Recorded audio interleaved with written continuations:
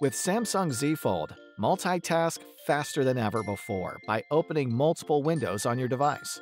To do this, launch an app, and then drag a second app to the left, right, upper, or lower part of the screen. You can then drag in a third app to create a three-screen view. Now that's multitasking. As you work, you may want to add an image or video to, say, a note in Samsung Notes. Just long press the file and drag and drop it over.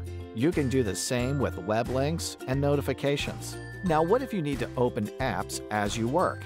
Use a two-handed drag and drop.